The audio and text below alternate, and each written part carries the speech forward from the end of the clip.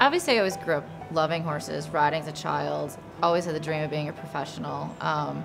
And for me, it's about creating an environment that everyone feels safe and they're learning and having a good time and reaching their goals.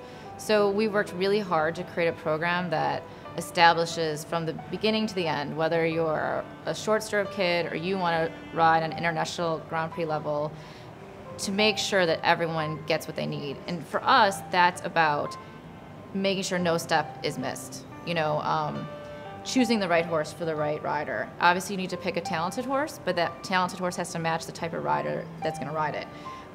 Training those horses perfectly for those kids or those adults.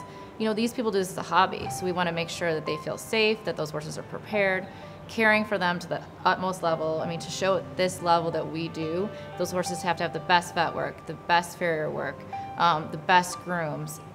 At this level, it's everyone out there is it's the best in the world. So no hair can go unturned or fixed or whatever, however you want to say it.